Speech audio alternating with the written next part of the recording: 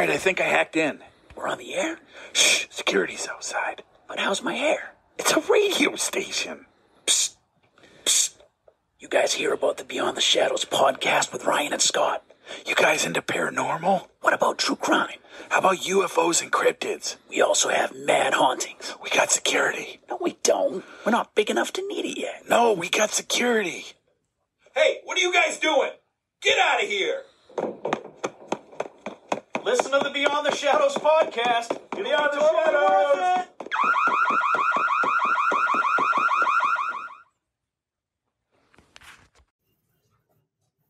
What's up, thingies? Yeah, that's right. I called you a thingy. Do you like it? No? Yeah?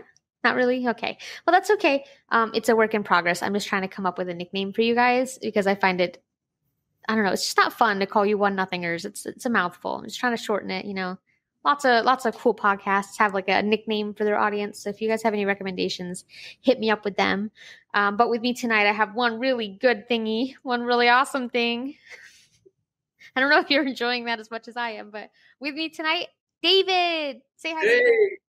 Hey guys, how's it going? So you may remember David from episode 9 and from Down the Rabbit Hole and Deeper Down Apparel. So yeah, give us your little spiel again about yourself and what you do, and just for our new listeners who are joining us for this episode, tell us about yourself. Well, how about 1-0? How about winners? Is that good? Winners? Ooh, I like that. What's up, winners? It sounds a lot better than what's up, losers. I do like that. David, I run Down the Rabbit Hole on Instagram and Facebook. I also have an Etsy shop called Deeper Down. It has all sorts of things. It's Sorry, that was me on accident. Ignore that. Whoa! I just accidentally called David in the middle of him trying to tell us about himself. So sorry. That's all right. And that's basically me.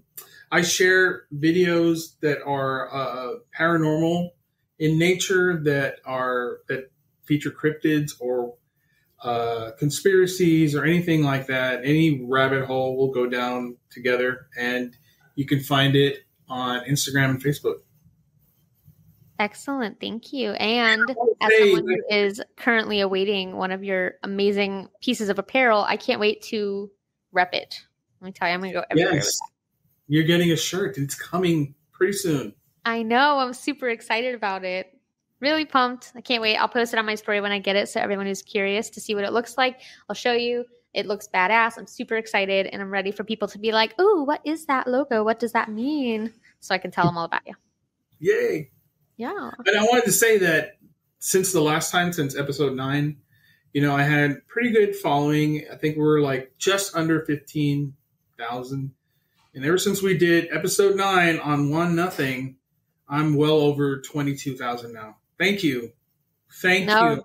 Thank you for joining us for that. But obviously you were well received. But that's huge and crazy and kind of jealous, but really awesome. I'm so proud of you that you were able to achieve that. That is not easy, especially the number that you've surpassed on Instagram. It's so hard to get a following on Instagram. So that's impressive. Thank you. Thank you. I definitely you're part of it. I think that episode was great. We had a fun time. We had a really good time. It was fun. It was very fun, even though the subject matter was very gruesome and sad. Yeah, that's true. But that's what 1-0 is about, right? That's what it's all about. You try to blank out that like 20 minutes of horribleness, and then the rest of the episode we just joke around and have fun. So it makes up for it, right? Hopefully. That's right. Yes, absolutely. So last time we did our red flag, green flag with you. So we're going to do something different this time. I wanted to put you on the spot and ask you to tell me any embarrassing story that you're comfortable sharing with our listeners. Oh, man. Okay. Let's see. Embarrassing story. I'm perfect. I'm sorry. I don't have anything. I know. It's what makes it so frustrating. I don't get embarrassed, it's just, I do stupid things all the time. So I'm just used to being ridiculous in public. So you just don't get embarrassed. That's convenient. I'm pretty jealous. There's gotta be something. I'm sure there is, but nothing is coming to mind right now. I want to say I forgot to put on pants and went to work or something like that, but that's like dreams or something. I can't remember anything that really embarrassed me. There's got to be something. Okay. I have to go back to my youth. So I was in high school and I was, talking to this blonde girl. She was very pretty. She looked like Christy Brinkley, for Christ's sake. And she was a white girl, and I'm Hispanic. And so some of my English, I guess, was a little silly sounding. And I was like, hey, let's go get something to eat. And I used the word sandwich, but I didn't say it like sandwich. I said, and this is something I guess a lot of Hispanics will understand, sandwich with a G in there for some weird reason. Oh, does that change the meaning of the word? It does not. It's a sandwich, but because that's the way I've always heard it in my head. When she heard that, she burst out laughing, and I was very super embarrassed. I was so embarrassed because that's not how you say it. You say sandwich. It's not What is a sandwich? I was so embarrassed. That's one thing that pops to mind. So just so that myself and all of our listeners have this correct, upon asking you for an embarrassing moment, you had to comb the depths of your mind to go back to a time when you mispronounced a word in high school to deliver an answer. That is correct. Why are you perfect? I don't know. It's just that way. One day you're going to slip up and I'm going to exploit your flaws for listens, just like I do for Rachel, just so you know. Go for it. I'm ready. He's ready. He said there's no such thing. How about you, Amanda? What's the most embarrassing thing for you? I did hear about a certain, was it a gas station guy? Oh, no. Yeah, that wasn't really so much embarrassing, though, because it's just like crazy stuff happens. But yeah, no, I convulsed in front of a guy that I thought was attractive because it was cold already. And then I got the feels or whatever. So I grabbed a bag from him and our hand touched for a second. And it made me shiver a little, and it looked more like a tremor, like I was seizing. And he didn't say anything. I could tell he noticed because he looked at me like I was a lab instrument, in a laboratory. But he didn't say anything, and then I just fled the scene because I had no idea how to recover from that. So the lovely ladies of the Suspended Sentence podcast were supporting me on the last episode, being like, "This is what you should do." And their recommendation is that I should go in there with a pill bottle filled with M&Ms and a fake label that says seizure medicine and walk in and hand it to him and be like, hee, which is yeah, that would be cute if he remembered me and was like, oh, you're the girl who seized. But there's also the possibility he doesn't remember me and then I'm a crazy lady who brought him a pill bottle of M&Ms to work. So I'm like, I'm not going to do that. You know what would be awesome? If he's a listener. Wouldn't that be amazing? I mean, it depends on your definition of amazing, but yeah. That would count as an embarrassing story. Every episode, he's checked out every episode, and he has no idea it's you. Well, he knows now, so I don't even know his name. Random gas station guy. There you go. Now you know why I had to see gas station. We don't know. Could be Yep, I'm not on drugs. I'm just cold and emotional. So. That was a great story. I love that. So that was a fun little icebreaker. Well, I don't know. What do you want to start with? Do you want to get right into our segments, or do we have time for me to share a more recent embarrassing story? Please, okay. Share. It's got me thinking of embarrassing stories. So as you might know, well, I know that you do know this, I have a problem with interjecting myself into other situations that don't warrant my interjection. I have a problem with that, and I'm trying to work on it. It's a me problem. I recognize that. So I was leaving a restaurant the other day because I DoorDash sometimes on the side just for extra money, and I was picking up an order from a restaurant. And when I was leaving, there was a cockaroo on the door. Ooh. If you know what a cockaroo is, it's because the real word is real gross and I don't want to say it, but it's a gross insect people typically affiliate with dirty conditions. Okay. It's a cockaroo. Yeah. You with me? It's like a water beetle. It's No, that bitch was a cockroach. I don't want to answer right. Yeah, there was a cockroach on their door. I got you to say it. I don't like it. It's just a gross word. They're so creepy crawly. I can't. It like gives me nightmares to even talk about them. But anyway, I saw like a little one on the door and it freaked me out. And I want to say because I was in such a state of emotional duress that's why I called the counter attendant over and showed her the door. But she couldn't see like the bug from where she was because it was small. So she was like walking up to me, but understandably from her perspective, I was being hella sketchy. I was like, "Psst, come here. No, come closer. Come here." Because I didn't want to yell it. Like there's people dining in there. So from her perspective, there's a weird lady being like, "Psst, psst, come here," to the door. So she's obviously apprehensive. And I'm like, I just need you to walk over here so I can show you something. So she doesn't come real close. She only walks a few feet. And I point like at the other side of the door where the bug is on the other side of the glass. So I point at it and I'm like, "That's gross. Just wanted you to be aware." And then she looks at me with like an eyebrow up and she said, "The handicap?" And I was like, "What?" And I turn around, David, through the glass into the parking lot where there is a poor guy loading his wheelchair into his wheelchair van. And I think she thought I was pointing at him saying he was disgusting and she should do something. Oh my God, when I tell you, I just ran away again. I'm like, this is why I try so hard not to do it, but it's like in those situations, something comes over me and I can't help myself. But yeah, super embarrassing. I've declined every order that's taken me back to that restaurant since. I don't want to go back. Yeah, I'm going to cancel you.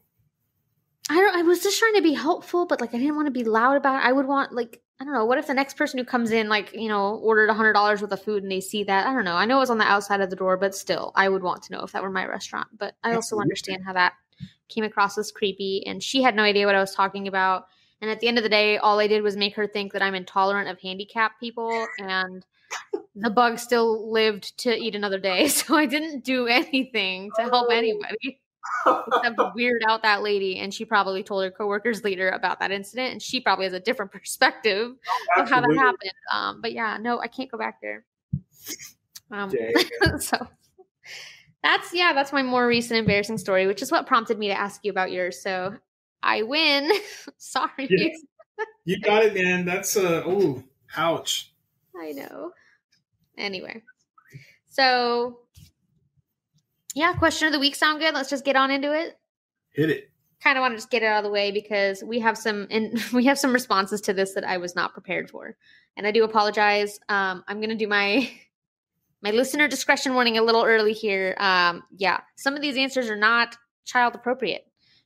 This podcast is marked explicit, so you can't bitch, but just be warning. One in particular is rather distasteful. Okay, I didn't write it. I just have to read it.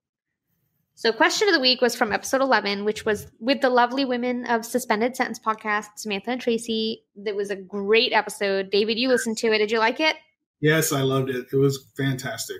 Those girls are awesome. They brought so much in terms of like mental health experience, and it was just really cool. So the question was, what was the dumbest thing you've ever done for love? Because in episode 11, you know, our women victim did some pretty dumb stuff for the guy that she loved. So that's what prompted the question. David, do you want to talk about yours before I go on our submitted answers? Sure. Yeah, that I saw that question and I was just brought back to a moment in my life when I was dating this girl, which I won't name her. And we were, I was living in Corpus Christi at the time in Texas, and everything seemed to be going fine. There were some issues. There were red flags, more red flags than green flags. I'll say that for sure. But, you know, I was in love. And so we decided to move to San Antonio together. Somehow she moved up 3 months before I did. And when I finally got up there, she was seeing someone else who was also named David. And so she still tried to hold on to me, but I didn't want to deal with that. That wasn't me. So we broke up. I ended up meeting someone else in San Antonio. We were together for 4 years, and then we got married. And so totally together for 15 years. Then we got divorced. Totally got divorced. And almost immediately, that girl from before came back into my life. And she was married. And so she got divorced, and we started up again. Aww. Yeah, Yeah, and so I was thinking, oh, well, I guess she is the one. But no. Same thing happened. So, yeah, that was the dumbest thing I've ever done in my life. So doing it twice, getting screwed over twice was not fun. Wow. Yeah, that sucks pretty bad, but I get it though. Sometimes you're like the what ifs kind of take over and you know, do things you otherwise wouldn't, but at least you only made that mistake twice and not four. Twice. It's never happening a third time. I guarantee you that. That's what's up. You learn from it. That's good. That's right. So we have some other answers from some listeners who answered via TikTok and Instagram when I posted. Mr. Thursday Night said, get married. The funny thing is that dude's my ex. We were not married, though. We just dated for very briefly. But yeah, hella awkward. Oh, wow. Yeah. Warm salty Coke. This is the one, guys. Just be prepared because I'm sorry. Warm salty Coke had this to say about the dumbest thing he's done for love. He said he high-fived her and then beat off with that hand for 3 consecutive days without washing it. Thank you, Warm Salty Coke, for that imagery. So appreciate the fact that you made me say that on air. Warm and salty. Very good name. Yeah. Stacy Johan, she said she got caught being intimate by LAPD because the woman was married. Oh. That sucks. We had Stark Rates who said trying drugs, which, yeah, that would be a dumb thing to do for love. I mean, hopefully you stop drugs at some point. Yes. That would be a smart thing to do. Yeah.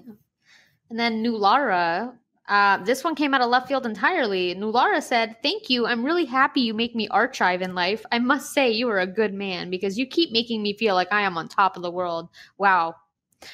I'm that good. I changed genders on this girl. Wow. Thanks, Nulara. I appreciate that nonsensical. I'm just going to assume that was one of those AI paragraphs to boost the algorithms. Thanks.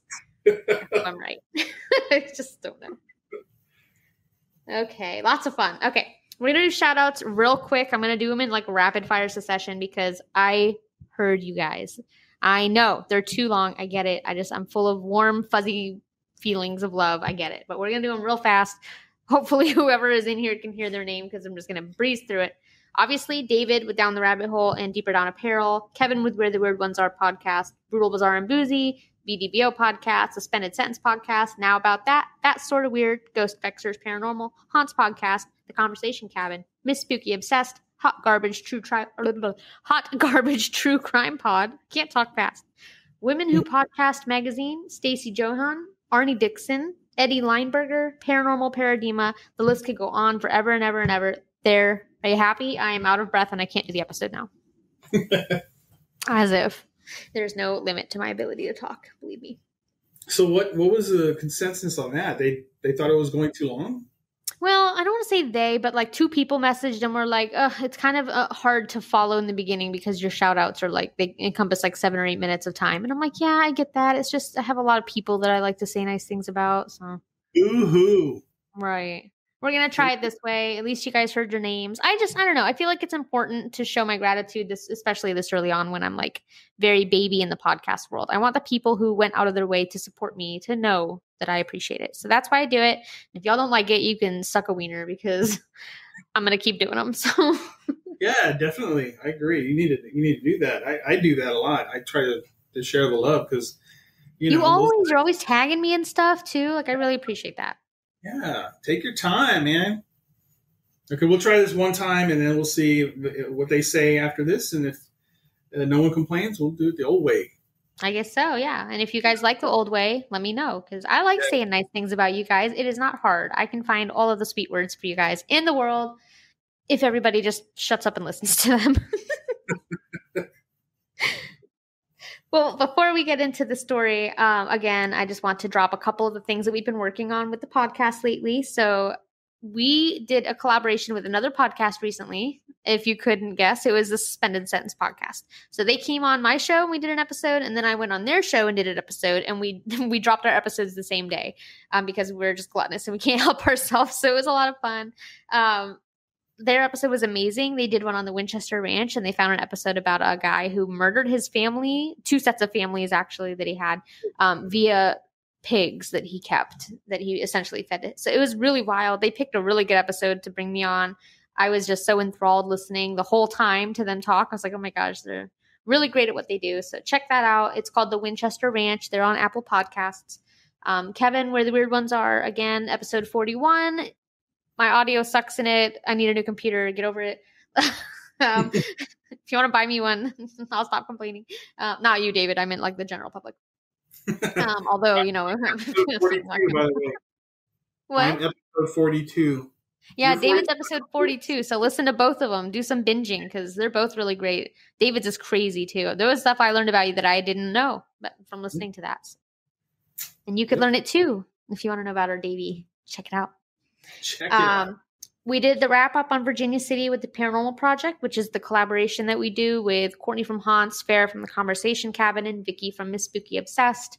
Yes. Vicky and I teamed up on the Mizpah Hotel in Tonopah, Nevada, which is super haunted and creepy.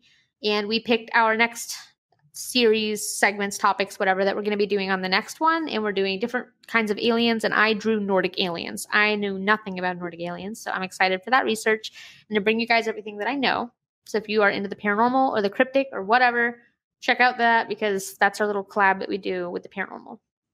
Are they the tall, blonde, beautiful looking aliens?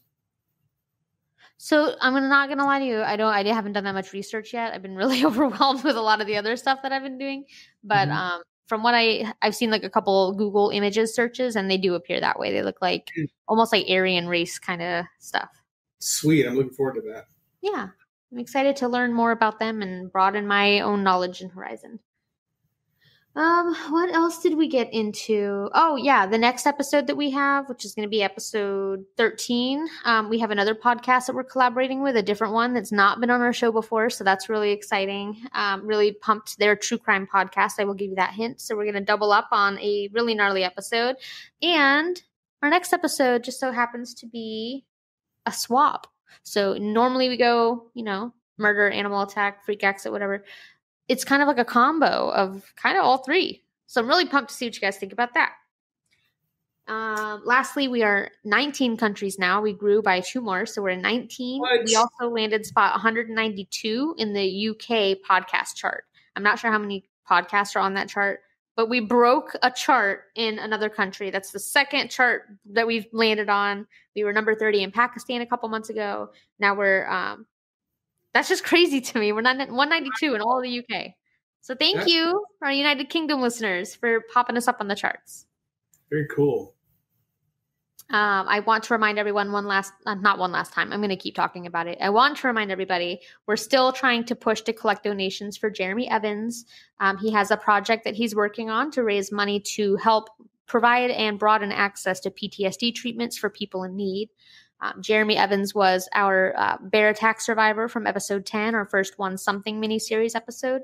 So if you haven't already heard that, go check it out. It is crazy brutal. David, I think you just listened to that one today. I heard that one today, and it was amazing. That guy is something else, man. Crazy. Yeah, I have no words. Like you said, just something else entirely. But he's hoping to raise money to help broaden this access to PTSD treatment.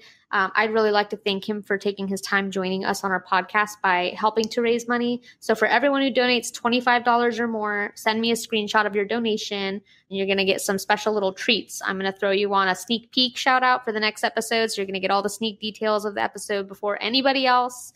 I'm going to give you shout outs on Instagram, TikTok, and our podcast episodes. And I'm going to send you sneak peeks to our trailers too for the episodes for the next couple ones. So quite a cool little VIP access, all for $25 or more. Wow. Yeah.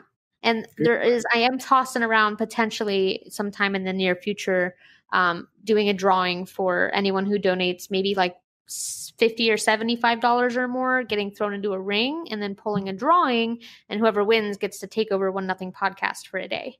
So that's something I've been throwing around too. They get to be the host, talk about whatever they want, do whatever they want for the segments.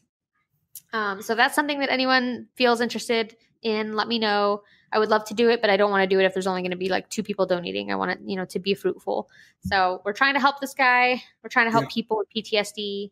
Go to grizzlydude.ca if you would like to donate. He also has a ton of merchandise. I bought his book. He signs every copy.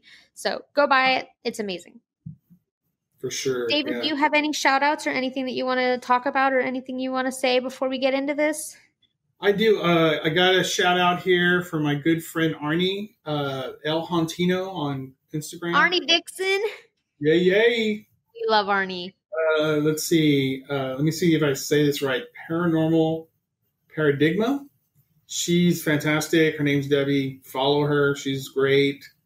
Heal with Christina, my good friend, Witchy Paranormal. She's awesome. There's Callie. There's also Gina. She haunts. Callie is, I believe her tag is Haunted Barbie. She's amazing.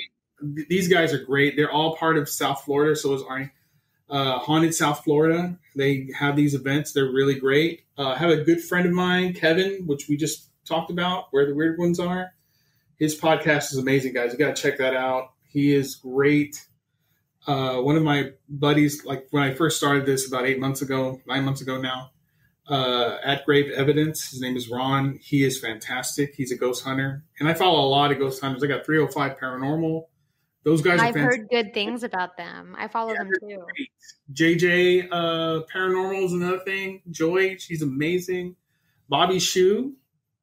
Bobby's great. He's got a Mystic Talk podcast. I don't want to forget anyone. I'm thinking one of my favorite podcasts is Let's Get Freaky with Tommy Cullum. Tommy Cullum. Yes. He's done a few episodes on Tommy's show. I love his show. You guys have a really great dynamic. He is cool. I love that guy. Man, I hope I'm not missing anyone. But yeah, there's a lot of really good people in this paranormal community that we're a part of. But thank you for letting me do that. Appreciate it. No, I'm so glad that you had a lot of people that you were able to shout out, and some of those names I'd never heard of, so I'm going to go back later. And there's an angry bird interrupting my podcast right now. I don't know if you can hear him out there, but he's like, me in the background. I'm trying to talk. But no, those are really awesome shout outs. Super cool. I do want to drop real quick that we were originally going to do this episode with our sweet friend Rachel, who just texted me back. But she took a nap, so she's alive and well. I just wanted to update David because we were worried for a second. But no, she's good.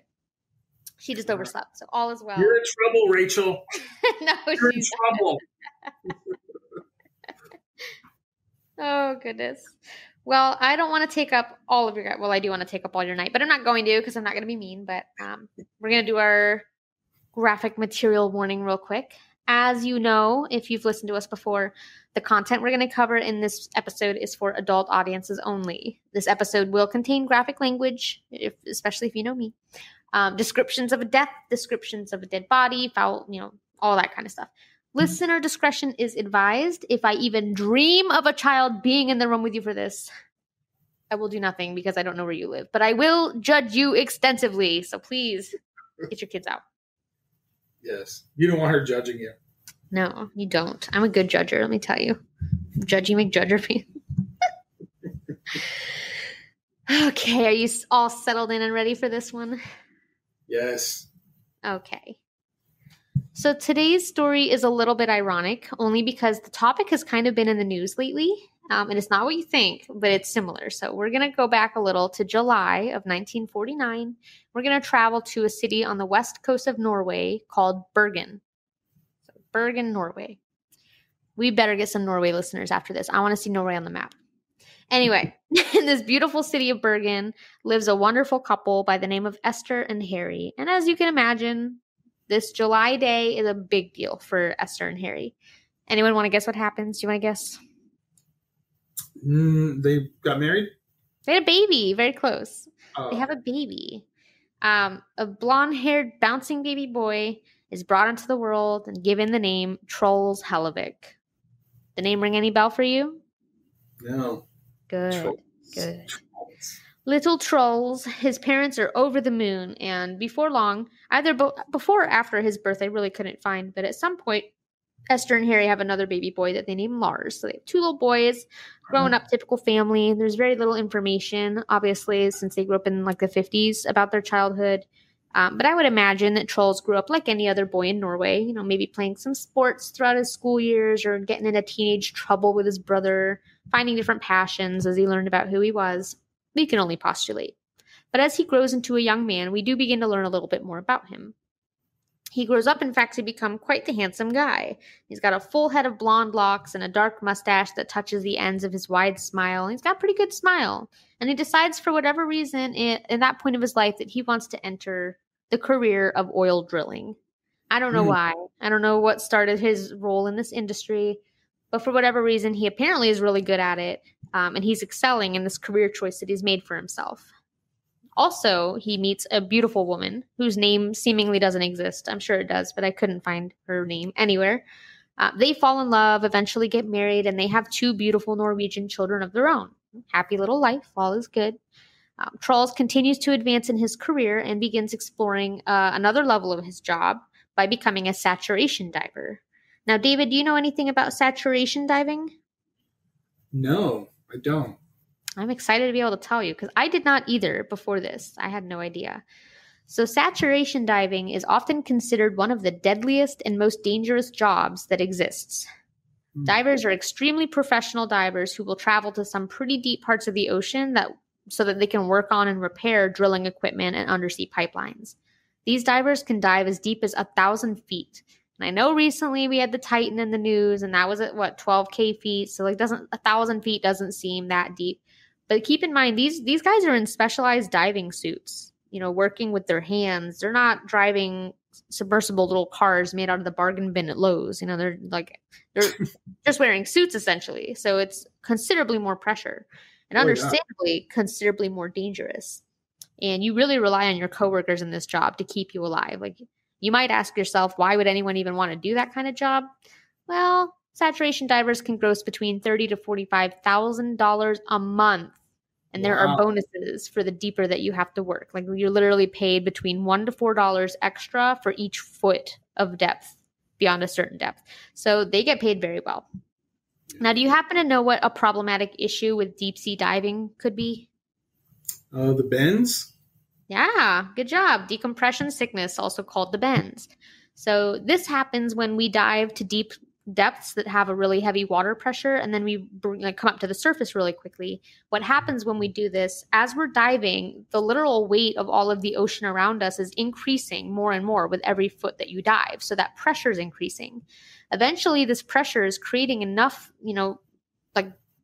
enough weight on your body that your cells begin to compress, and your oxygen and your nitrogen molecules in your tissues actually compress. So they get smaller.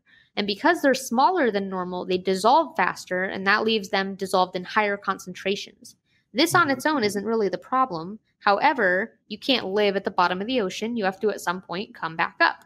That's where the problem comes. If you rise too quickly, all of that dissolved nitrogen in your tissues, that rapid drop in the pressure causes those molecules to inflate and bubble. So your blood will literally boil. Ugh. Yeah. Not necessarily from heat, but it's boiling all the same. And this is a life-threatening scenario. It's very painful. It's a lot of the time paralyzing. People who suffer from the bends are, often extremely confused with cognitive issues. They even die a lot of the times. And the treatment, ironically, is stuffing the person back into a pressure chamber. If anyone remembers our Erica Marshall episode in her hyperbaric pressure chamber, similar concept. But they throw them in one of those, increase the pressure, and then reduce it again, but very slowly. This is a very long and painstakingly miserable process for anyone who has to go through it. And it's recommended that for every 100 feet of seawater that you descend, it takes a full day to decompress from that.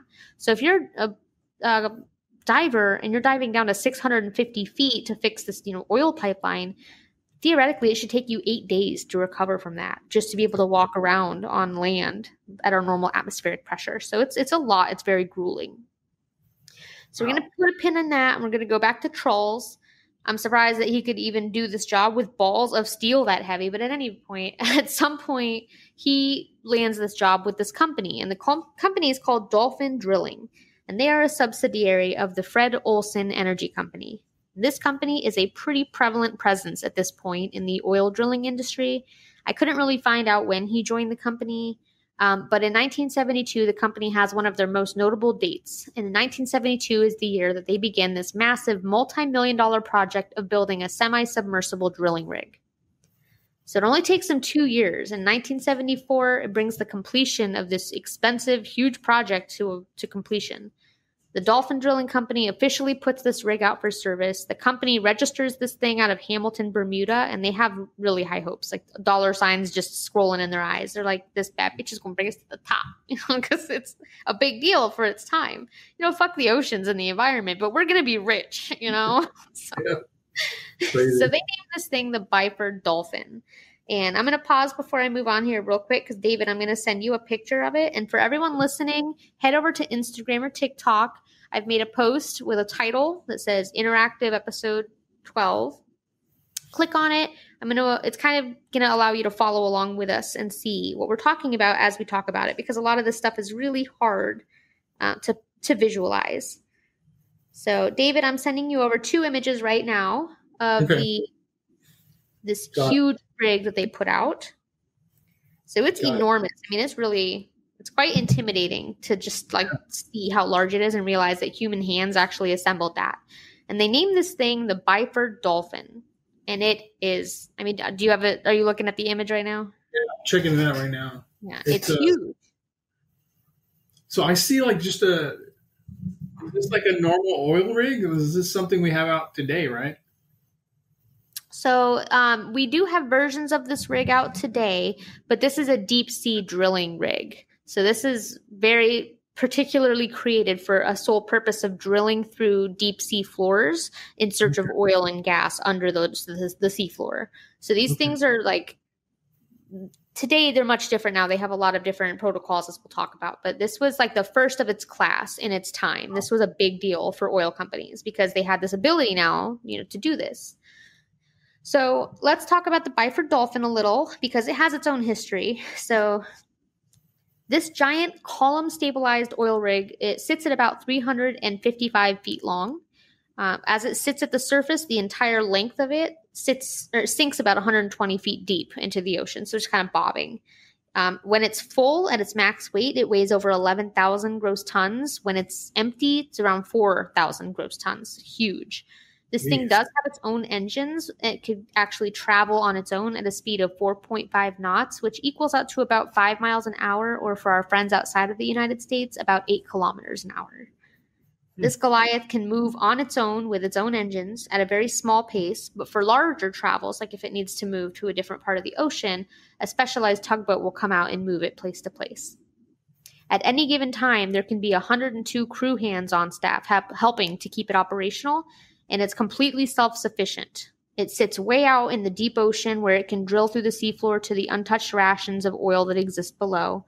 It's usually seated at or near the surface of the water, and it has a main chamber area inside that serves as a little housing unit for divers. Within the rig is a diving bell, which is basically just an elevator that brings you from the chamber at the surface to the bottom of the ocean and back. So it's like a little ocean elevator. Yeah. Yeah. That's cool. And this is how these divers do their work on these pipelines. They'll go back to the hub when they're done. This whole machine itself can actually operate in the water at depths of 1,500 feet, but the drill portion of this rig itself can reach depths of 20,000 feet. That, my friends, puts even the Titanic to shame. 20,000 feet is a ridiculous depth. Absolutely.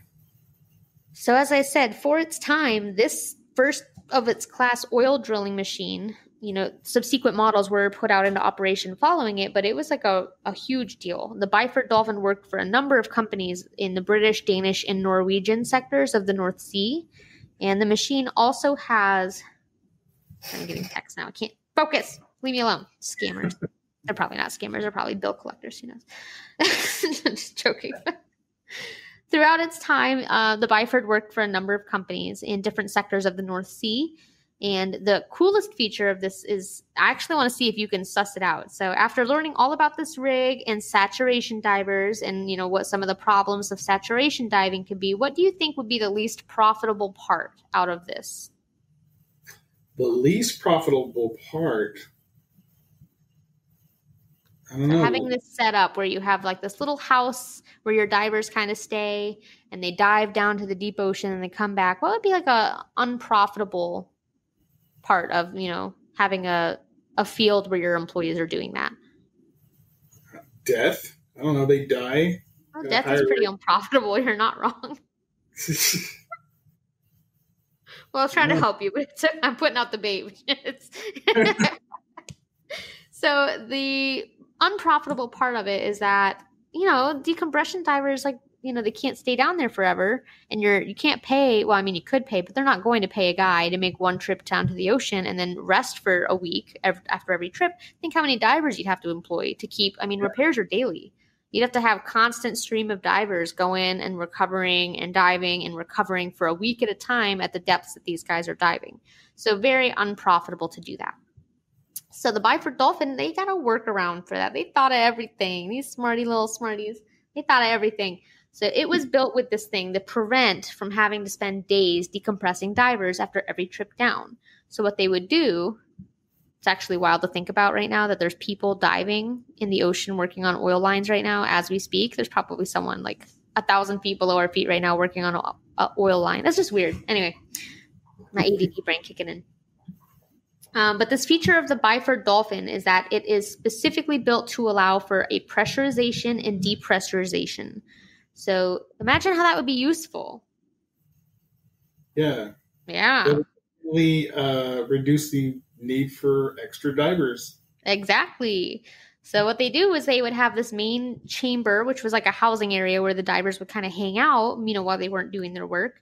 And it was pressurized. So that way when they send the divers down, it's the same atmospheric pressure at the bottom of the ocean as it is at the surface in their little chambers that they're in. So they can stay under this pressure for days at a time before they have to decompress. So now, instead of having one trip and decompressing for a week, you can work for a week and then just decompress for a week or two. It's just far more profitable, less divers that are on hand, less trips you have to make to, go to the hospital when your decompression thing doesn't work, whatever.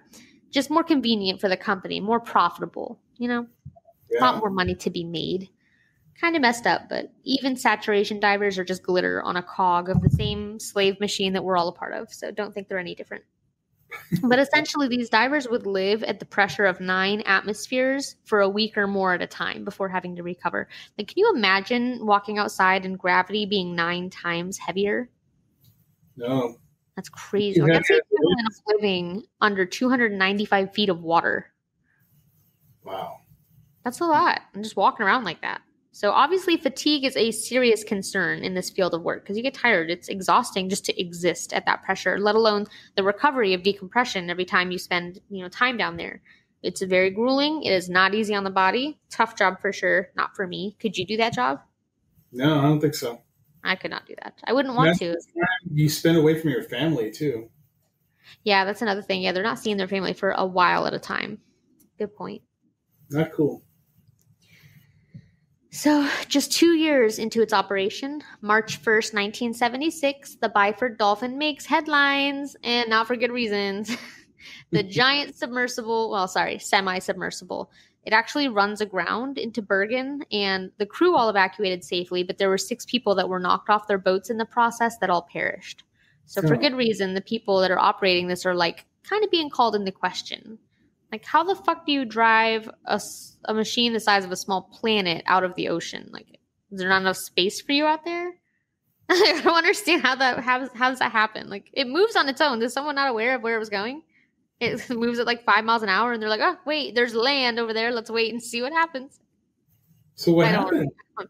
How it would happen. But yeah, it ran aground and killed 6 people. So, yeah, Byford Dolphin looking hot. So we're going to jump forward to November 5th of 1983. Our guy Truls is back in the picture. He's been working for this company for a while. Everything's good. He's good at his job. He's working with his team, doing some repairs.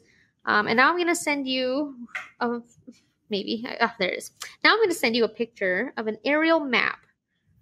And it's bird's eye view looking down. Okay. So sending that over to you now. Got it. So this is an aerial view of the Byford Dolphin and of the divers working at that time. Again, you guys who are listening, head over to Instagram or TikTok to follow along. If you need to pause it here, you can. Just search One Nothing Podcast on Instagram or TikTok. Give us a follow while you're there. But I'm going to post all these photos, so go through it. This is going to be the photo. You'll see Chamber 1, Chamber 2 labeled at the top. If you don't have access to social media, you can grab a pen and draw this out if you want to understand it better. I really was diligent in making sure that I said this. I'm not trying to talk to you like you're dumb, but it took me a while to grasp what happened. So I'm just trying to walk you guys through it the same way. So Yeah, I'm looking at it right now. I'm like, what? Yeah, it's confusing to look at. And it was, even when I knew it happened, it was confusing to wrap my brain around it. So now that I have a good, clear understanding, I'm really going to try to work to help you guys get it the first time so you're not left like, what? Because I was like, I read like 20 articles and I'm like, this still doesn't make sense to me. So we're on our aerial view of the Byford Dolphin. For our chambers, you guys can draw, for people who are drawing this, you can draw the chambers as boxes. You can draw hallways as rectangles, draw doors however you want, little like lines, whatever. We're doing aerial, so you're from above looking down through the roof of the Byford Dolphin. I feel like I'm doing too much, but I'm just trying to help you understand. So as if you're flying in the air looking down, you can see that we have 2 divers, D1, D2, and they're kind of laying down in chamber 2. And so they're not dead, they're sleeping, they're just resting. They've finished their dive and they're resting. So that's D1 and D2. And these divers are Edwin Arthur Coward, who was 35, and Roy P. Lucas, who's 38. They're hanging out in chamber 2, getting ready for whenever their shift starts so they could pick up.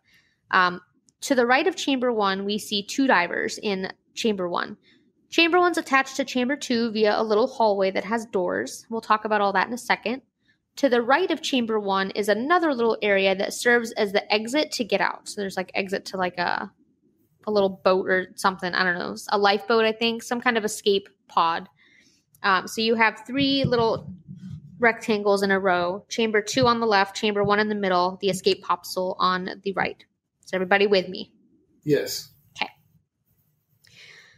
Connected to the front of chamber 1, so that rectangle in the middle, is a door that leads into a trunk. So we're going to look at that like a hallway. And that serves as the area that leads to the diving bell. The diving bell is a round capsule. Again, think of it as an elevator. The divers will crawl through the trunk into the bell, get in there, and the bell goes down to the ocean floor. They go down there, they do all their stuff.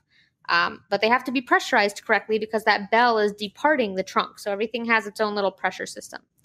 Okay. So we're going to talk about you're going to ignore the red clamp for now that you see on there as well. We'll get to that in a sec. But we're going to talk about the Byford Dolphin's pressurization protocol and why it was necessary.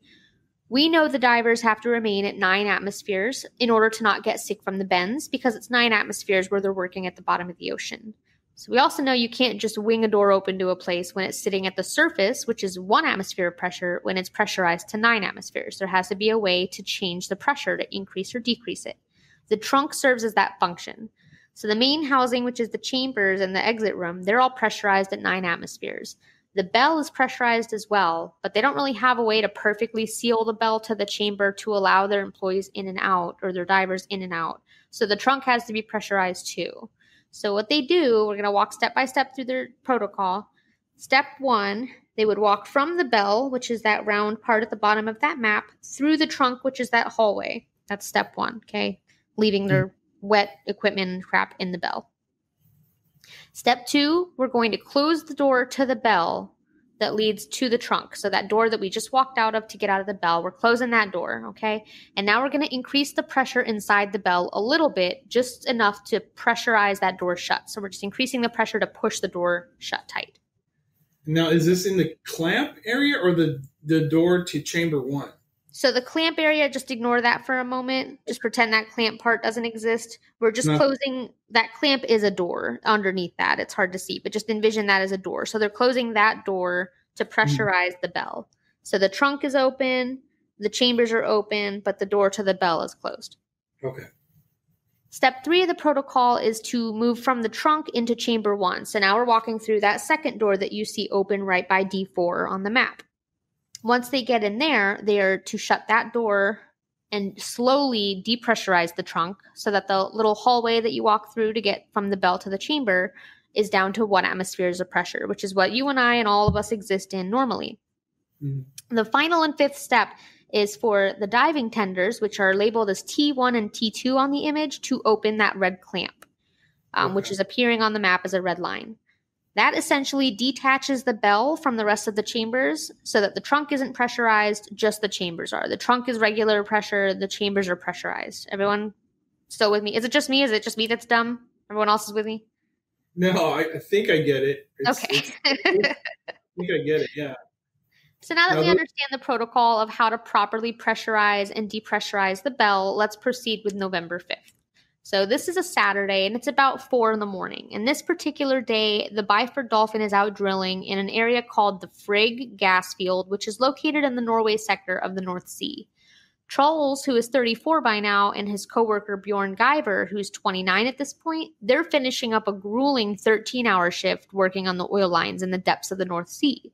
So they get into the bell, put all their equipment in, up they go some hundreds of feet into the main chamber connected to the trunk. So Truls and Bjorn pull off their tools and drop them into the trunk and start initiating the beginning steps of that pressurization protocol. So they start off correctly, they close the bell door like step 1, and then they slowly increase the pressure of the bell to seal that door shut. So now we're going to hover on this for just a second. So the divers have finished their dive and they're working through the steps. They've completed step 1 and step 2. Everything is going to plan. Let's look at this image again. You can see 2 other divers that we have in chamber 1, D4 and D3. They are not the same ones that are resting in chamber 2. These are Truls and Bjorn. Truls is D4. He's standing in the doorway of the trunk in the chamber, getting ready to close it for the next step so they can continue with depressurizing the trunk. Outside of the diving bell, actually in the water outside of the machine, are 2 diving tenders. You can think of them like assistants to the divers. And their names are 32-year-old William Crammond and Martin Saunders. And their whole purpose is to wait for the command to remove that clamp which detaches the bell from the trunk. And they are to wait for instruction because they're outside of the trunk. They can't see the pressure inside of the trunk. Only the people that are in the chambers can view those pressure gauges. So they have to really rely on the people inside to tell them when it's time to pull that clamp so that they can reduce that pressure. For reasons that nobody knows to this day, Crammond, one of the diving tenders, does not await the signal, and he opens the clamp that's keeping the trunk attached to the bell. The problem is, Trull hasn't closed the door and completed step 3 yet from the chamber to the trunk. Oh, man. This happens in an instant. It takes 0.1 to 0.5 seconds, faster than the blink of an eye.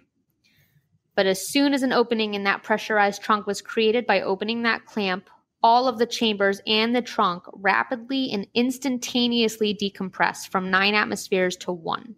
Wow. Air rushes out with such brutal and impressive force that it actually jams the interior trunk door, the one that Truls was in front of closing, and it does so with such force that it actually pushes the bell away from the trunk, with tremendous force, actually ejects it out.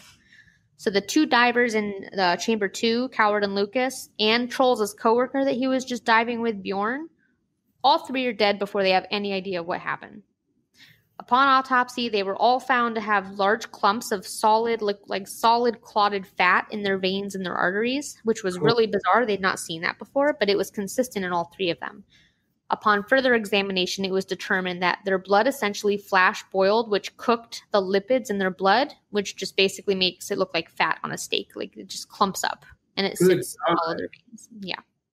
So there are 4 people in those chambers, though, right? You're saying 3 people died? What happened to the 3 4th people one? died that way. So we haven't talked about Trolls yet, but the other 3 that are in the chambers, they all are flash boiled immediately. Wow. That's their cause of death.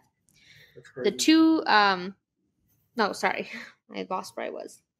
The bell, after explosively being ejected from the trunk, it kills William Crammond, who was the tender that opened the clamp, and it seriously injures Martin, which was the other tender. Martin does live, amazingly. Worst of the casualties, though, was our poor innocent friend Truls Hellevik. Sending another picture, David. This one's not gory, I promise, but I do want to give you an idea of what the door looked like. So the door that Truls is standing in front of before the clamp is opened, for those who aren't looking at it, try to imagine looking at a manhole cover on the ground, like the round ones. Excellent. Now imagine pulling the lid up and laying it on the ground beside the manhole and having some kind of a hinge where you can just kind of swing it over the cover and swing it back out. So it's kind of how these work, right? Kind of push them in, push them out. They're round doors with handles, and you just glide them into place and then lock them, pressurize them. So convenient, you know? Yeah. Truls is in the process of shutting this door to chamber 1 to the trunk. So it was almost shut. So it looks how it does, a little bit less, but it looks approximately like what it does in the image. So it creates like a crescent-shaped opening made by the circular door covering the majority of the circular entry. This measures about 24 inches long and at its widest was just 4 inches wide. So the crescent from top to bottom, 24 inches. At the widest part of the little opening, 4 inches wide. This pressure exchange happened so quickly, and our guy, he was just in the worst place at the worst time. The pressure from the chambers that was pushing through the trunk, through the blocked door, forces Truls through the opening. In less than a second, his entire body is pushed through that tiny little opening. And you ever had one of those Play-Doh toys growing up that you like put a piece of Play-Doh in and then squeeze it and it like makes shapes? Yeah. That's what happened to him? I mean, pretty much. Pretty much. So I'm going to read the description that I found that describes this better than I could. So I'm going to quote this from the autopsy report. Okay. The pressure resulted in a bisection of the thoraco-abdominal cavity, resulting in fragmentation of the body, expulsion of all internal organs apart from the trachea and some small intestines, and parts of his body were projected with such force that his spine was located 30 feet vertically above the pressure exterior door. God. The only parts of him that weren't located were the top of his head and his brain, and they think that just simply liquefied. So some of you think, like, imagining this might be struggling to be like, how did this would have happened? So I found a really convenient metaphor that I want to repeat because it really does help envision it. So imagine, if you will, that you have a balloon and you've attached it to a pump and you're inflating the balloon. So with every push of the pump, that balloon is getting bigger and the pressure is building, which is what is stretching the latex, causing it to grow larger and larger and larger. Now imagine you have a real big balloon and it slips off the pump. What happens? It flies through the air with a fart sound, right? Yeah. So imagine the chambers as the balloon, but instead of flying away because of its sheer mass, it couldn't. It kind of whooshed out of it, and that's what blasted the bell away. Is act like, just hold the balloon and let it go, and all of that air that rushes out of it, that magnified by like a bajillion, essentially, is what happened when they created that opening for that pressure to escape. I'm going to tell you now, the picture from all of their autopsies exists. The other three aren't so bad. They just look like, they're dead, you can tell, but they don't look that bad. Trolls, there is a horror movie somewhere about a monster that sucks out your skeleton or something, or like liquefies your skeleton and leaves you like a heap of loose, squishy flesh. I can't remember what the movie is called. Maybe somebody listening can let me know. But that's pretty much what his autopsy photo looks like. It's not hard to find. Literally, if you search his name on Reddit, it'll pop up immediately. All I'm saying is it's awful. It's a really disturbing. I wanted to save it, but I don't want that on my phone. If I'm being honest, I don't want that. I don't need the karma that comes with putting that in my library. So I'm not going to save it. I'm not going to post it on Instagram. But if you guys want to see it, it's out there for you to find. Look it up. What's that? I said, look it up. Yeah, look it up. I don't want to be the one to put that in your head. It's pretty brutal. It's an old photograph, but it's fucked up, man. I'll tell you. I can imagine. I can actually see it in my mind, and it looks like his everything inside is kind of, he looks deflated, right? That's what I'm saying in my head. He's deflated because his skeletal system and everything. He's missing his brain. I mean, oh my God. Everything got just kind of pushed out, and his skin was like, parts of his skin were left intact, but it's, so can I ask you a question? Yeah. I'm guessing it's T1 was the guy, right? Who opened the clamp before he should have. So what's his name again? I couldn't find on this image which one was crammed. I want to say based on the image, which I'll send you here, of the clamp, it looks like it would have been T2 because it looks like the clamp would have been on like the right side of the trunk. I'm going to send the picture of what the clamp looks like. It's just like a little cover with like a flippy top. Got it. Yeah. But that was what essentially like released the suction from the trunk. So that's what he opened. But I want to say because of where it looks, I don't know. I want to say that T2 would make more sense, but I don't know. I couldn't really find which diver. All I know for sure is which one Trolls was, which was D4 because of obviously how they found him in the door. So I feel bad for that guy because he made obviously a very deadly mistake. But I don't know. I kind of feel like he died, right? Almost immediately. Everyone died but Saunders, and everyone died before that they could. I mean, it happened so fast before the pain signal would have made it to the brain, they were dead. So they didn't feel anything. I do feel bad for Saunders, which was the tender that survived because he was pretty critically injured and had a long recovery, and he was the only surviving person. So like that's pretty messed up. And I'm sure he saw, Trolls. There was a lot of him all over the place, so I'm sure he saw. And that probably fucked them up pretty good. So I feel actually the worst for him just because, everybody else died so quickly. I still feel bad that they died, but like if they didn't feel it, they didn't suffer at least, Jeez, that is crazy. It's pretty rough. The autopsy report does go on in a little more detail to reveal the true carnage of Truls' remains. I'm going to quote this next part from the report. Mainly because I spent hours searching for it, and you're damn skippy, I'm putting it in here because I found the damn thing. So I worked way too hard for it, and I want my cookie. And I had to translate a bunch of stuff into English from Norwegian to make sure that it was accurate because there's a lot of stuff out there that wasn't. So what I'm about to read is from an article called "An Explosive Decompression Accident." And it was published in the American Journal of Forensic Medicine and Pathology in 1988 by a number of doctors who I'll list in my sources at the end because it's like 7 of them. I'm going to quote this from the article. Warning, it's gross. Duh, look where you are. That's not quoted from the article. That's me. But I'm quoting this next part from the article. So again, this is from the article portion titled Postmortem Examinations. This is from the coroner, I guess, that did the exam. The remains of Diver 4, or as we know, Truls, were sent to us in 4 plastic bags. Ugh. All parts showed fractures and wounds. The fractures of the long bones were of transverse as well as short and long oblique types, the fracture lines being more irregular than usual with small splintered fragments. The scalp with long blonde hair was present, but the top of the skull and the brain were missing. The base of the skull was just a collection of tiny bone fragments only, and the soft tissues of the face were found. However, they were completely separated from the bones, but entirely intact. So his face came off, essentially. The right upper arm was torn to pieces, but still attached to the body. Both hands had been separated from the lower arms. The right thigh, leg, and foot were missing, but the knee joint was found.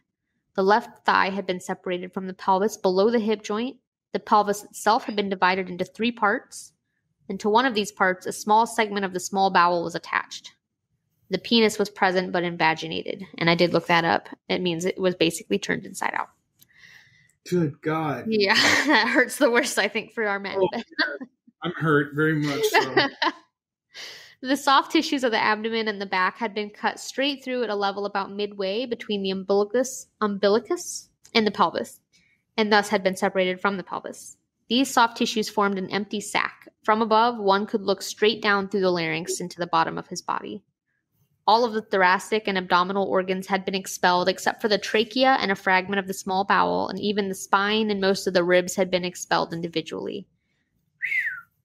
Very strangely, the liver was found somewhere on the deck above and was complete, as if surgically dissected out of the body. What the hell? Homeboy's liver just chilling.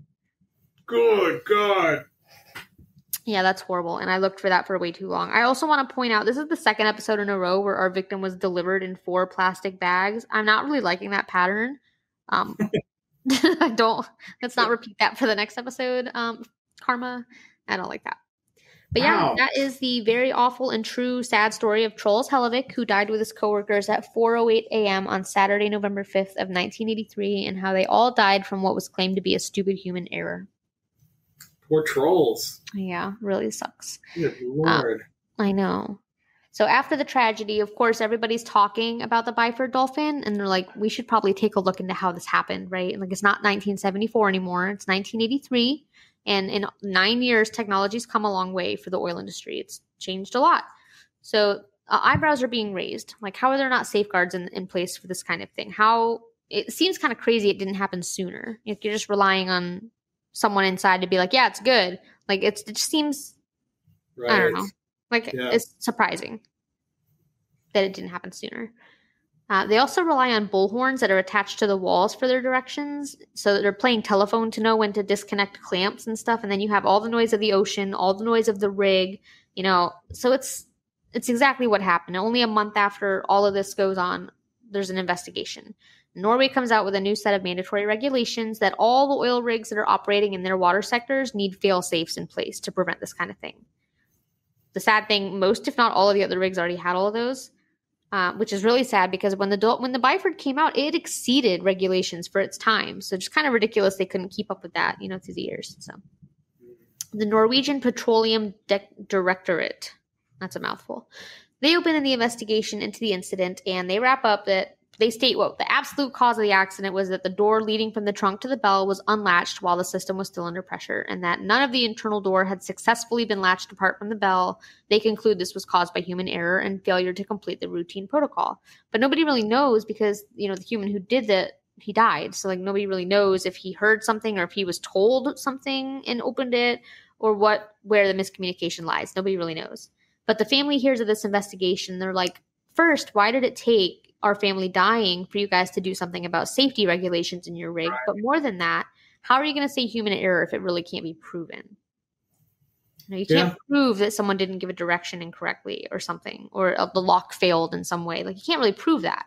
And then they learn more and they find out that there's all kinds of regulations in place for saturation divers, including how many consecutive hours they're allowed to work. Yeah, I was going to say, I think exhaustion played a key role here because I think the guy may have just done it because he was freaking tired. He was really, really tired and didn't realize that he didn't get the okay. I honestly, I'm thinking maybe he just, bloop, and everyone's dead except for the one guy. And I'm so glad that you picked up on that because that is exactly what went through my head, hearing all of this.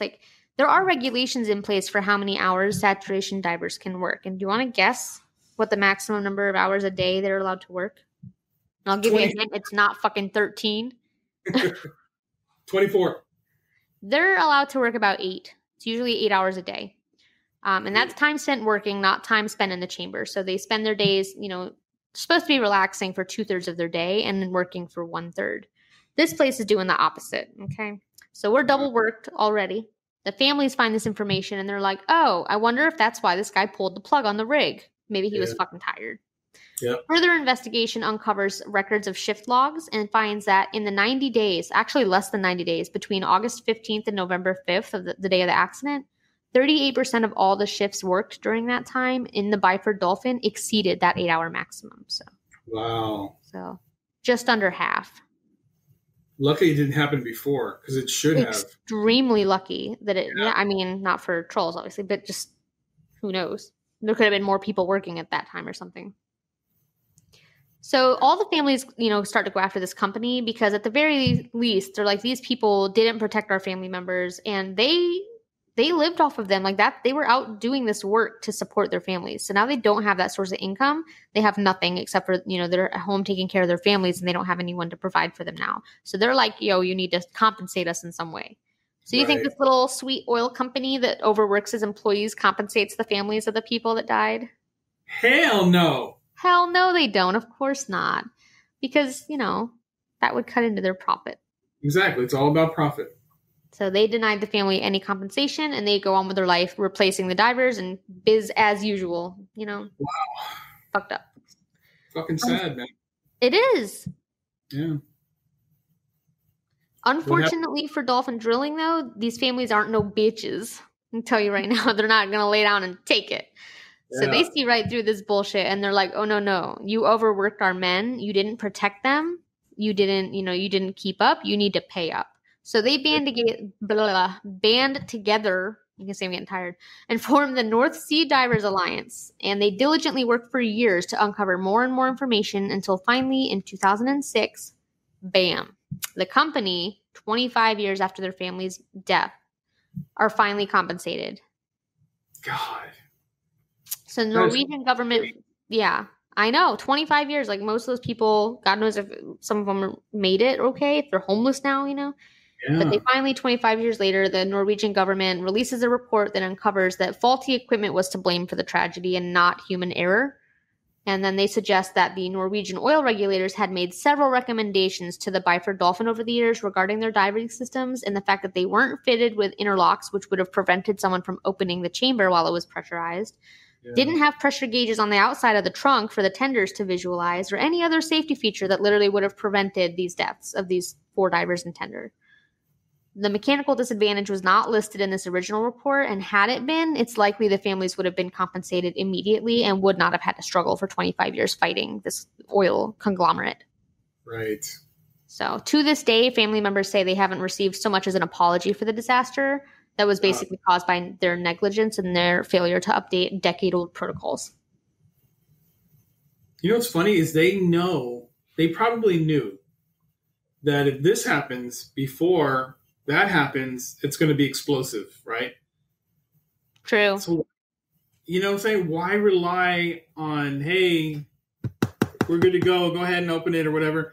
That's terrible. That they didn't care about their divers at all. No. And in the 70s, maybe that's how things had to be because they, that was such like a new concept. I'm sure pressurization wasn't like a huge deal in the 70s. It was probably relatively new. And so a lot of it was probably exploration.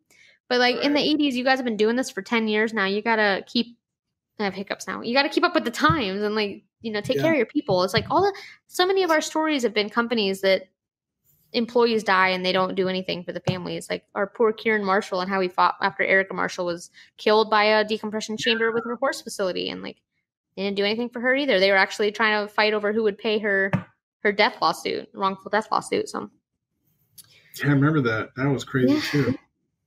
Pretty messed up. Like if you're an organization and you have employees, treat your fucking people right and treat their family right because it's really messed up. It's not fair. So I have a too cool for school fact, and I like this one because I'm excited. I saved the question that I know everyone's asking right now. Well, I'd like to imagine that you're all asking. No? I'm asking. Okay. I know all you want to know. What happened to the Byford Dolphin? That whole thing. What happened to it? Well, I'm glad you asked. I'm being sarcastic. It lived on to drill another day for whatever reason. Well, probably because the original report didn't come out for 25 years, so it kept drilling. They hired 2 new divers. They did up their safety protocols and dealt with their little hiccup because, remember, it wasn't officially their fault yet. But then on April 17th of 2002, a 44-year-old employee was struck in the head and killed in an industrial accident while on the Byford. And the incident garnered pretty widespread attention, rightfully so. It actually cost the company this huge exploration contract that they had with this company called Stat Oil, and this was a big-time deal. And losing that contract ultimately ended up costing the Byford Dolphin, not the Byford, but the Dolphin Drilling, millions of dollars in lost profits. So 2016, leading a trailing decline of annual profits, the Byford was put out of service and sent to oil drilling heaven, never to drill an ocean floor again. Big loss, I know. So sad. I know. Oh, our poor oceans aren't going to be desecrated. Oh, it's okay. They'll have other ones in to take their place. How gross was that autopsy report from a scale of 1 to 10? 25? That was pretty crazy. I know. I worked so hard to find it. I was like, I can't not read it. The detail is amazing, Amanda. Good job. Good Lord. Jesus Christ. I still see it in my head. And I know I haven't seen the actual photo. Yeah, I'm not gonna do that by sending that one to you, but I have the report. It's like, I forget, 8 or 12 pages or something, and all of the images from all of the divers and the tender who died are in there. And really, like they have a photo of Truls' face, and like it literally looks like you just snatched his face off. Like if you held it up, it looks the same. His nose sticks out. Everything's on there, but there's nothing behind it. It's just really creepy. Wow. Really, really scary. His little mustache is still on there. Like super weird.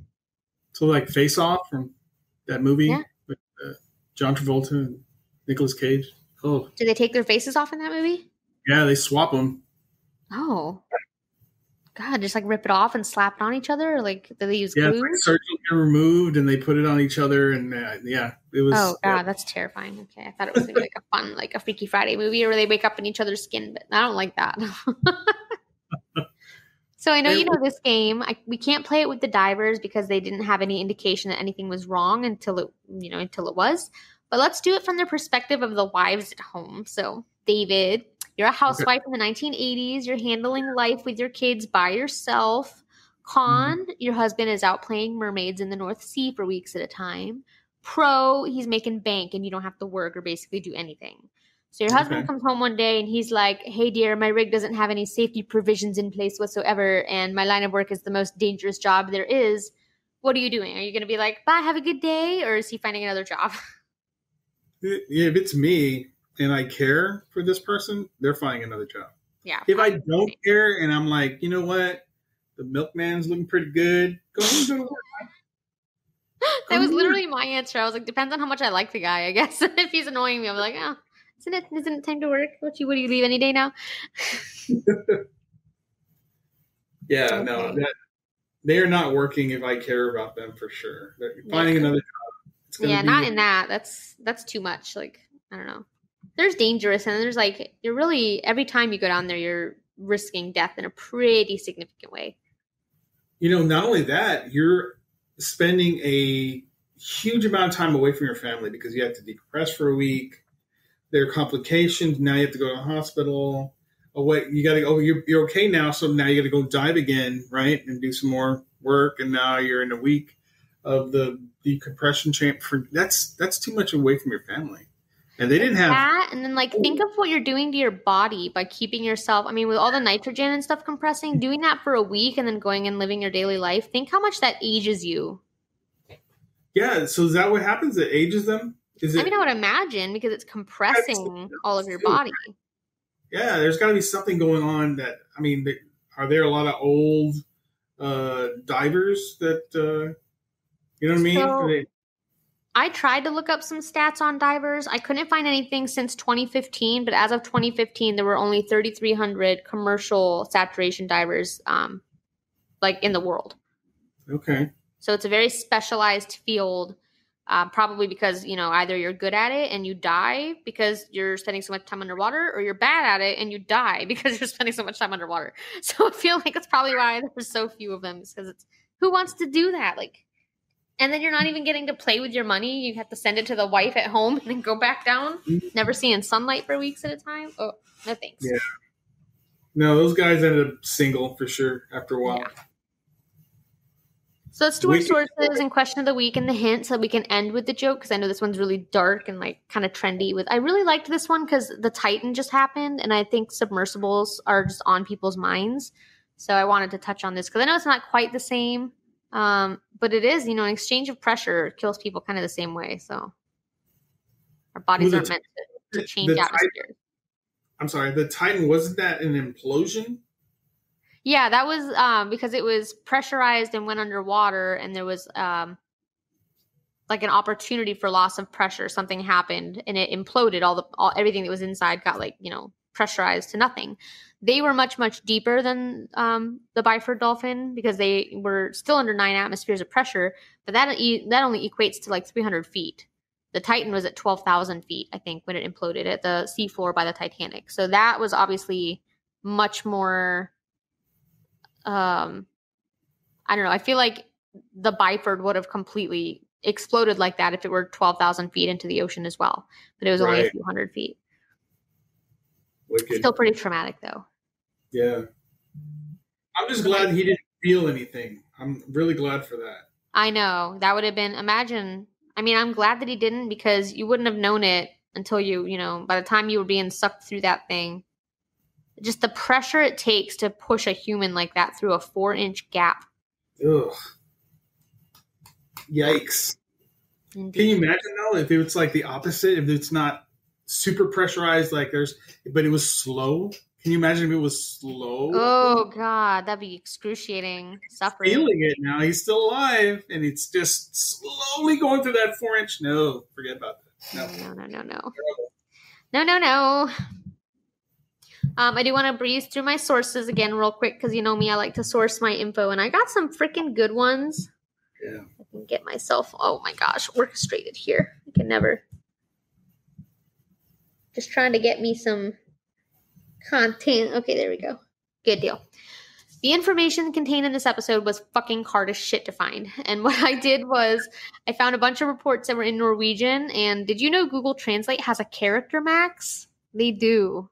Guess what? It's not 8 pages. So I spent a long time copying and pasting paragraphs from Norwegian into English just so I could verify the little information that I was able to find. But then I finally landed on that mother load. What?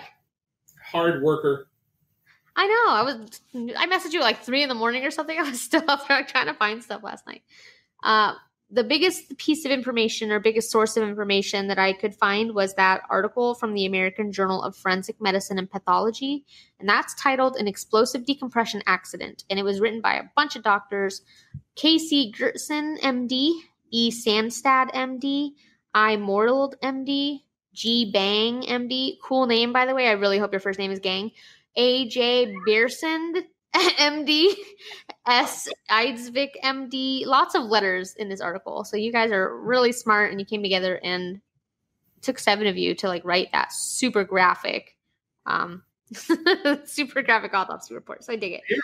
G-Bang the most information in it, so I think. G-Bang had the most information, I'm sure. I'm sure they were on top of it for everyone. He really likes to collaborate, from what I understand.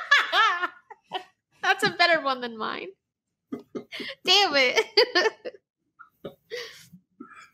Yeah, G-Bang, if you're still alive, I hope you utilize your name to its full potential. That's all I'm going to say. I did borrow some facts from a few other articles. So I got some stuff on Wikipedia. They have a whole article. Most of it's pretty accurate. Business Insider had some stuff. Tumblr, surprisingly. I don't usually go to Tumblr, but they had some stuff. How Stuff Works, WikiTree, Sudoku, Rank Top 10 had some information that I really couldn't find anywhere else. So good job for them. And then Adventuras na historia.uol.com.br, which the whole thing's in Norwegian, so have fun translating it, but that's where the majority of the info is. Lastly, I need to thank the good fix of Reddit, because y'all Redditors always come out when I need you. Like when I can't find something, I'll go to Reddit. 9 times out of 10, I can find it. So thank you guys. I appreciate you. Keep it coming. These are the only resources I pulled information from, but I read dozens and dozens of articles. They just all kind of repeated the same info. There's not a lot about trolls outside of this incident. Even so, there is like a little family tree page out there somewhere that Lars Hellevik runs. I tried to reach out because it said like it had a contact method for him, but it was like a phone number that was missing 2 digits. So I'm really not sure if it's like a Threads link or so. I have no fucking clue. I didn't reach out to him, but he does operate his brother's page very minimally. There's very little information. Yeah, that's it. Pretty bare bones stuff on his childhood. So there you go. So my question of the week. You ready? Question of the week for episode 12 is a good one. I thought hard on this, and I'm really excited to hear some of the answers. Your question is, your life depends on the competence of your coworkers. Are you living or dying? So I'm really excited. Have some fun with it. If you're going to die, tell me how. What line of work do you do? How are you dying? How are you living? Whatever. Or is it like who you work with? You know, maybe if on Tuesday I'm for sure dead, but on Thursday I'm live because my girl Becky, works with me. Just make it fun. For those of you who don't like work for whatever reason, you can use family or pets or whatever. I'm sure there's some biological organism near you somewhere. But yeah, you know what to do. Go to Instagram, go to TikTok at One Nothing Podcast. Submit your answers in the comments. I'm going to give you like a week or so this time, and we're going to talk about them in episode 13. The hint for episode 13, by the way, Sherwin-Williams with a nasty attitude. Ooh. Yeah, so I'm really excited for you guys to be like, oh, it's a story about a painter who murdered somebody. We'll see. All right, and now we're at my most favorite time. Are we ready for my most favorite time? Let's hear it. I have high expectations for your reaction. It's the joke of the day.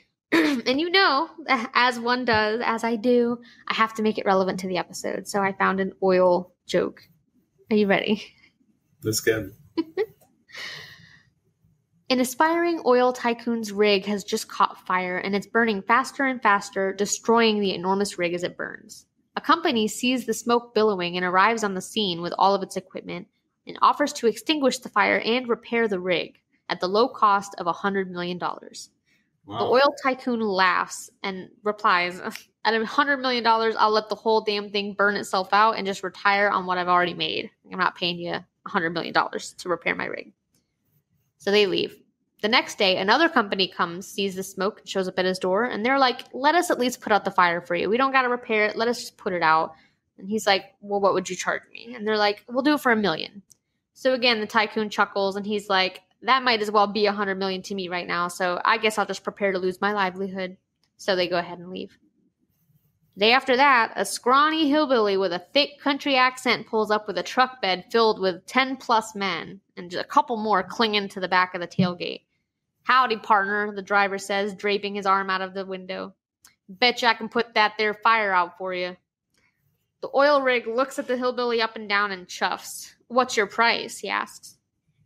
My guys and I will do it for $1,000. I hope you like my hillbilly accent. I'm trying really hard. I love it. The oil tycoon is ecstatic and excited to see if this works. So he's like, all right, there's a 10K. Go on, put the fire out. So the hillbilly puts the truck in gear and heads towards the flaming rig with his crew. He drives straight through into the inferno, and every man in the back of the truck is burned as it rolls through. When it finally reaches the other side, the fire was completely snuffed out, and the oil tycoon is in disbelief. He runs over to the hillbilly's side in the truck, who's the sole survivor, and says, overjoyed, "This is the damnedest thing I ever seen. Boy, you sacrificed your entire crew to put out my fire. I didn't have an ounce of faith in you boys, but I gotta give it to you. You did it. But I do have to ask, though, what are you going to do with that $10,000? And the hillbilly said, first thing I'm going to do, Mr. Sir, is get these here brakes fixed on this truck. I just thought that was so stupid and cute. I laughed out loud in reality when I read that. I was like, oh, yeah, that's the one for sure. You ever had that one? Like, no, this is the one. Yeah, that was the one. So I thought that was funny. Fix the brakes on the truck. We rolled through the fire and everybody died. Oh, well, typical 1-0 joke. I love it. Yeah, I know. So, can I answer the question for next week now? Yeah. Yeah. So, okay. If coworker, right? If we have to count our coworker. Yeah, Rachel. If Rachel. We might survive, Rachel, but guess what? We're not going to make it. Rachel's going to kill us all. The funniest thing is me and Rachel did work together, and there were days where I could definitely be like, no, this girl's saving my life 100%. Like, she's got my back. And there's other days where she would be sleeping in the corner, and I'd be like, no, I'd die 100%. She would sleep through my death. It would be traumatic. She'd wake up. All of our guts would be all around the place. She'd be like, oh, what happened? I overslept. That's a hoot. All right. Well, what's that? Kidding. I said, just kidding, Rach. We're just kidding. We love Rachel. Everybody loves Rachel. It's so funny how many comments and like posts I get being like, tell Rachel this, or is she dating that guy? She has a couple, like, I think they're high schooler kids the way they talk. If they're listening, I'm giving you all a shout out. I forget your name. But they emailed me they have a bet going if the guy that Rachel brings up from time to time is a situationship or a relationship. Like, they have a going bet. Like, it's just hysterical. I remember you saying that. It's funny. Hysterical. I was like, girl, you have more entertainment than Netflix right now. As always, David, I had such a good time with you on this one. It was a little bit different than the last one we did, which was good because I stayed away from kids for this. Yes. Can I have you drop your socials again and tell us where to find you and where to get your stuff? Yes, I am on Instagram and Facebook, Down the Rabbit Hole. And my Etsy shop is called Deeper Down. You can go to deeperdown.store. That's one. Or you can just go to Etsy and look for Deeper Down. I love it. Great stuff. And when I get my shirt, I am posting it for all you guys to see, and I expect orders because let me tell you, I'm pumped. Yeah. Repping the logo, repping the rabbit. Ooh, there's a good one. Rep the rabbit. There's a tag for you. I like it. Oh, gosh. Well, thank you guys so much for sticking with us. I know that these episodes have been long lately, but there's just so much good stuff to get through, and I've really been one-upping my own research. So, yeah, cool. Have a good night, David. We shall see you next time. Thank you again for joining us, and for everybody listening. My pleasure. My pleasure. I'm just kidding. Stay alive.